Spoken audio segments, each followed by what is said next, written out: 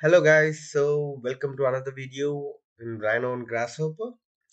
So in this video, we are going to see uh, a diagram, a dystopian diagram, which is done by unusual students. So actually, I used to inspire their works. I used to follow their works. So now I just give experimental try, like how to do this image by seeing their drawings. So it comes similar, like it looks similar. And in this video I'm going to teach you like how to do this. So let's go into the video. So this is the Photoshop work. So we need to create it first. We need to create the model in the Rhino. So it's like the concept is so simple. Okay, I'm just creating 4 to 5 elements. For now I just created a 5 element, just walls, stars or something, within 5 to 10 minutes. So because just for an maybe an a try. Okay, I just created 5 elements.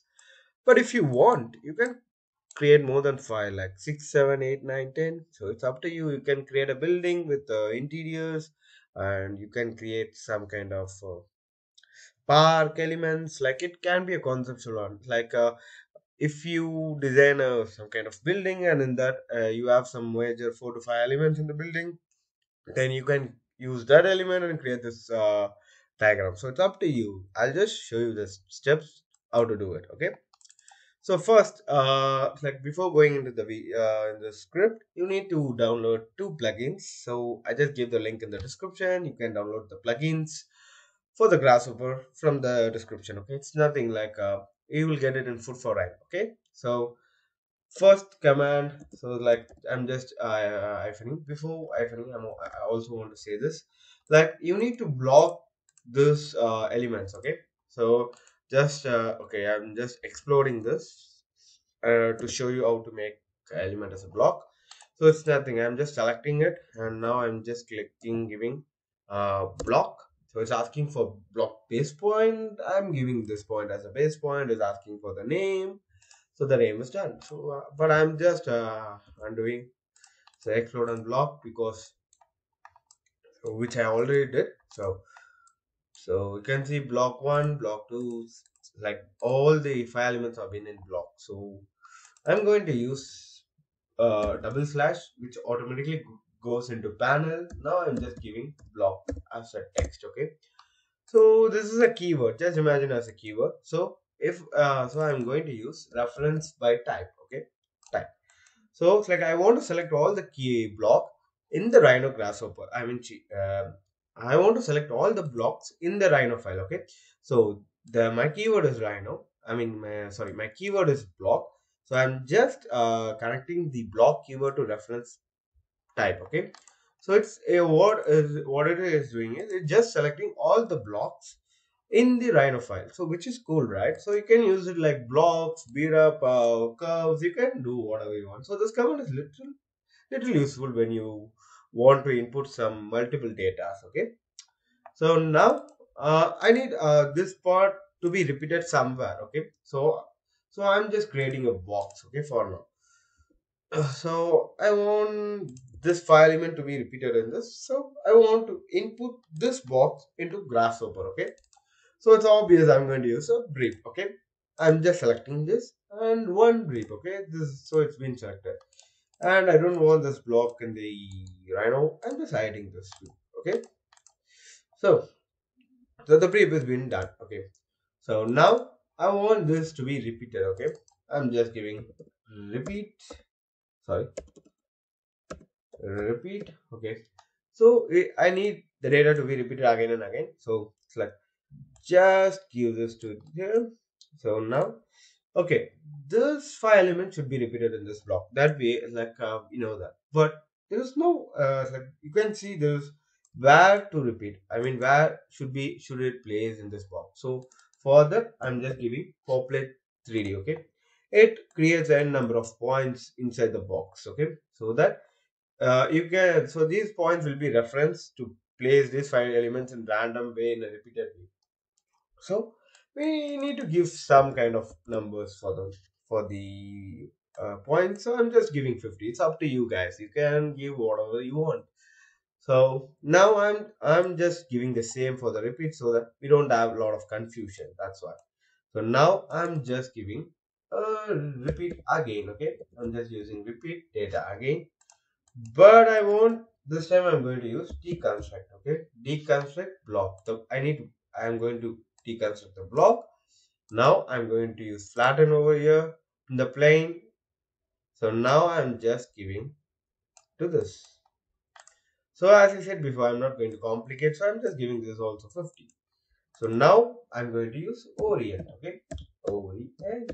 So orient. So it's asking for the geometry. The first one is geometry. So I'm just giving the geometry. The second one is the source. The source has been given, and the third one is the target. So you can see it.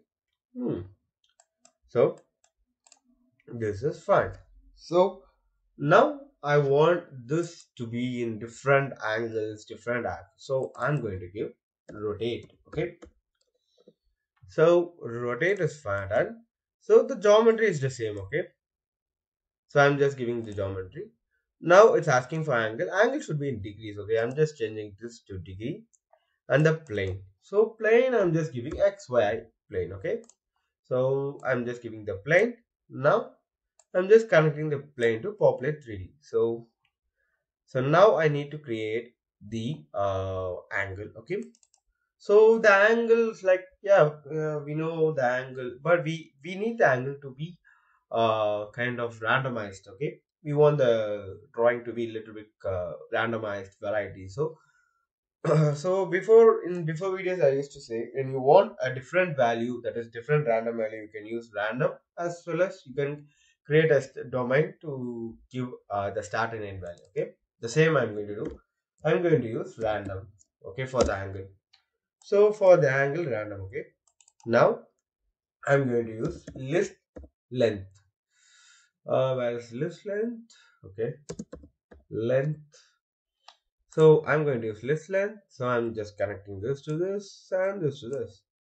Now I'm just using construct domain. So I want the start and end value. So I'm just splitting uh, domain. You can see construct domain. So I'm just giving it. Now I'm just giving 0 and 360. So the start is 0 and the end is 360. So now I'm using round to the factor. So I'm just rounding to the factor and maybe. So I used to get a value from 0 to 360 if I connect the panel. Okay. So if I connect the panel, you can see the value has been like you can see the n number of values. Okay. If I connect the same panel over here, uh, you can see no data has been collected because it will act for the factor. I'm just giving 90. Okay. So you can see the values are multiples of 90. So that's why I'm using this. So now you get now you get a clear idea why I'm using this. So I'm just it's like I used to get a lot of values in 0 to 360, but I want the factor to be 90. Like I want like 90, 180 something. So I'm just giving the factor as 90. You can see 270, 180, 90 multiple of 90. Okay, 0.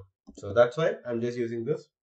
Now I'm just giving this to the degree.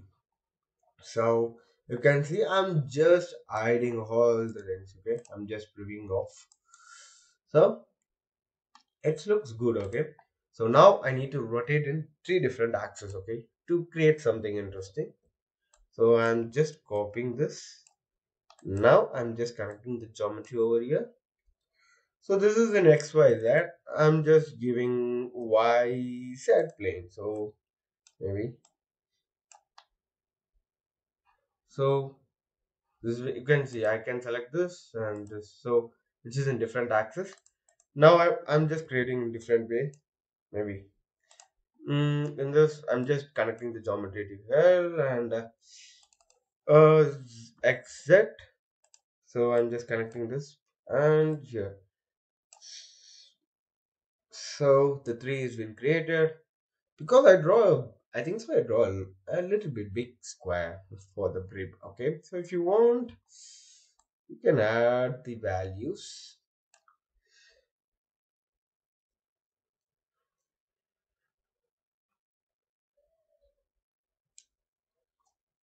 So it's up to you the guys. So I just added some values. So you can see everything is being rotated.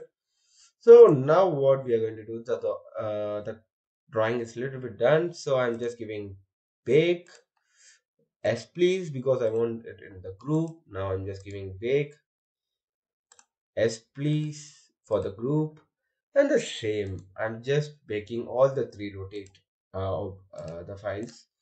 So I got it. Okay. So we got the output from the baking. It's like you need to bake the rotate you need to bake only the three rotate commands. So you will get this the collage. Okay, the diagram base part. So I'm just moving this aside. So you can see now I'm just turning this to parallel projection set view. I'm just changing to anyone that is parallel projection. I actually kept in parallel projection, but I'm just showing you like you need to change it to parallel projection. Now I'm just changing it to rendered mode. You can see the colors. I used a palette, that is color palette, to keep this color like it's just a solid color but from a proper color palette, so it looks like each color it's like it has a good interconnection. That's why now so you can see the brightness. It's because now I'm going to use render option. So I'm just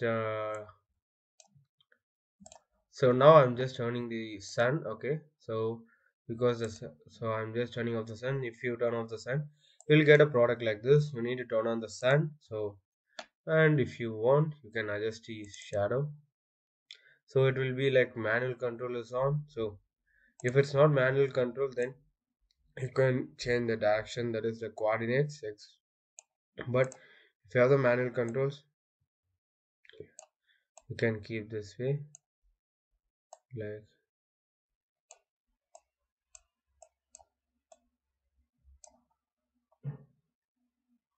I want the shadows to be casted. I want the shadow to be casted on the surface. You can see this part. The shadow has been casted on the surface. Okay, so this is fine. I can change the direction. Okay, this is fine for me. So after keeping the shadow, I'm just closing this. Now I'm just using file, print, just going to file, print, and now it's like Rhino PDF. I'm just converting into a PDF. 25, not 25. Maybe I have a bad habit to save the files in numbers because I'm a lazy fellow. So I'm just saving the file as a rendered view. Next, I mean next I'm printing again, but before that I'm going to change it to no colors. I want a black and white file.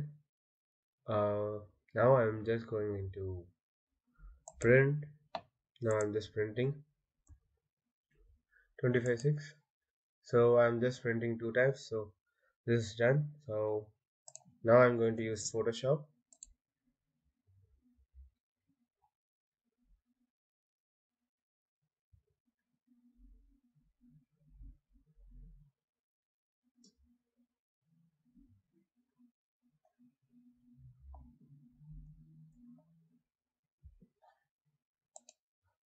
So in this, create new A4. Next, landscape,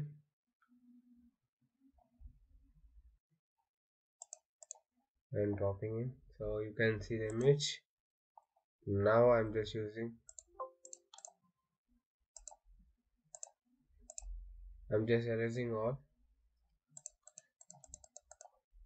So it's been done.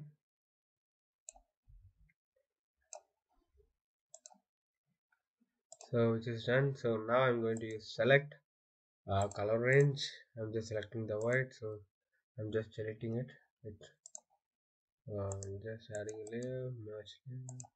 Now I'm just generating it so you can see the black dots. Now I'm just using Ctrl G for 2 times and merging it. Now I'm going to change it to invert, so it will give you black lines. You can see the black lines for this. So now I'm just merging these two.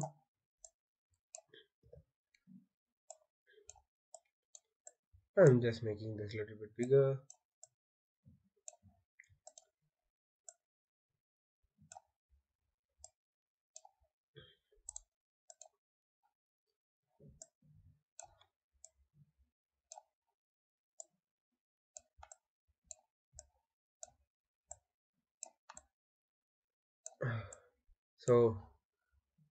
So the image has been done, the drawing has been done.